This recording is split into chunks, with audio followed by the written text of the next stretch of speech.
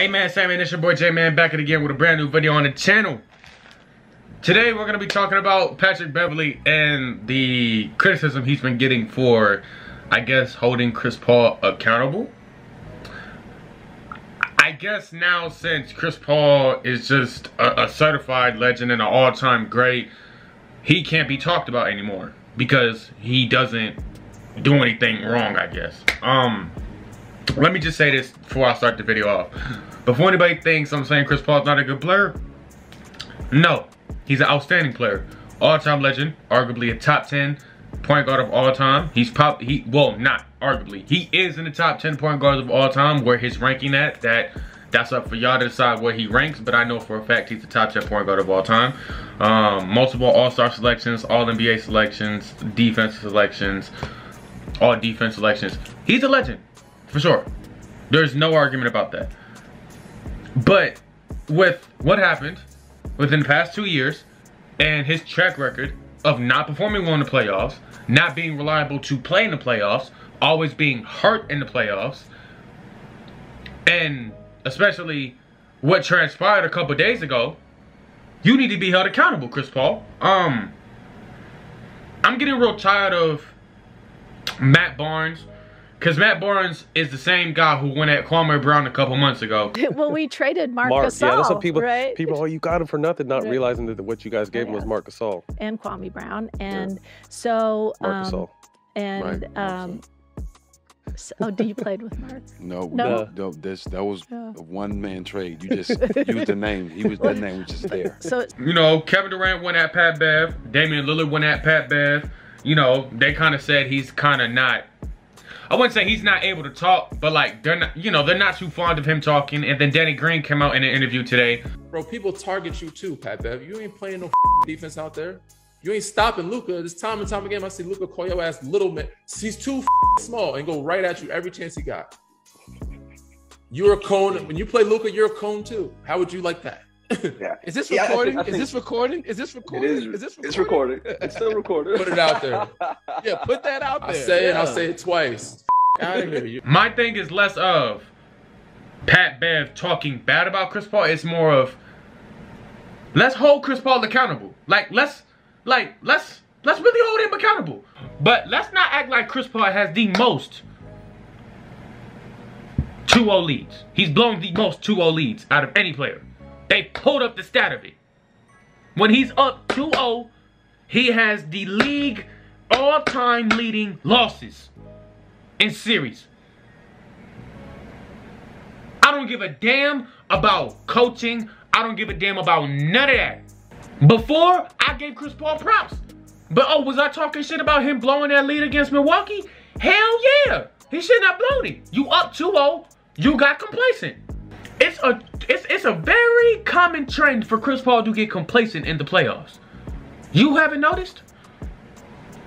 You haven't noticed? At all. How he goes up 2-0 and how he somehow blows these goddamn leads. And every team he's on always talk shit when they up. But as soon as they start losing, they tuck their tail between their legs and they just want to play basketball now. They just want to play basketball. They don't want to get into the rah-rah shit no more. Every team he's on, they get like that. Every team. When are we gonna start holding this dude accountable? I'm not hearing that shit no more, bro. I'm not hearing it. Because when James Harden don't perform well, y'all hold him accountable. When LeBron don't play well, y'all hold him accountable. When Russ play well, y'all do more than hold him accountable. I don't give a fuck what y'all got to say about Russell Westbrook. Russell Westbrook ain't playing how Chris Paul did this series. He not doing it. At some point, you gotta play for your fucking pride. Luka would've got held accountable. Steph would've got held accountable. Kyrie and KD are getting fucking killed for getting killed by Boston. Giannis got killed when he couldn't make. Giannis was getting killed when he lost to Kawhi. Giannis was getting killed when he lost to Miami. Jimmy Butler was getting killed when he lost to Milwaukee. DeMar DeRozan was getting killed when he lost to LeBron. And Kyle Lowry. When are we gonna start holding this dude accountable? When are we gonna start doing it? I don't give a damn if he was a part of the NBA Player Association. I don't give a damn about none of that. He played dirty. He manipulate calls. He don't play the... He get away with shit. And y'all let him get away with it. Why? I don't know. But I tell you what. Y'all can go at me all y'all want in these comment sections. I swear to God, I'm gonna reply to every last one of y'all. It's not flying. It's not flying. He don't get no passes no more. The nigga went from his first 8 games in the playoffs from 22-14 to 9-6. And I respect you like I said at the beginning of the video. But right now, I'm not going for this shit because niggas is defending you like you can't do no wrong, and I'm not fucking with that. I'm not fucking with that. Because me, I hold everybody accountable. Russ is my guy. I hold him accountable. He had a poor season. Is it all on him? No. But did he play the best? Hell no. Did James Harden play the best? Hell no. Did LeBron have a good season? Yes, but it did not contribute to winning basketball, so I hold him accountable. Kevin Durant, great season, but you got swept, and same for Kyrie. Y'all had good seasons, but y'all lost. Y'all should have won 1 game. I'm holding I hold everybody accountable. So I'm not, y'all not finna hit me with, oh, I just don't like Chris Paul. And to be frank, I don't. But I don't let that, I'm not gonna let that skew my perception of an all-time great player who's a top 10 point guard, one of the greatest point guards we've ever seen touch this game. I'm not gonna let that dictate that. But when I see him lose, and I see everybody saying Pat Bev need to get off his case, why the fuck does he need to get off his case? Because when Paul George was shooting shit off the backboard, y'all was saying playoff P garbage. When Ben Simmons didn't shoot the ball, when he didn't dunk the ball and gave it to fucking Matisse Thybulle, y'all said he a choker, he don't want to play, he's not that guy. Right? Right? Right?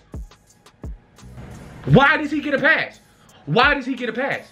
Because he's Chris Paul? Is it because he's short? Is it because he's the head of the Player Association at one point? Is it because he has a likable face? I could put in clips right now of Chris Paul being dirty, of kicking niggas in the nuts.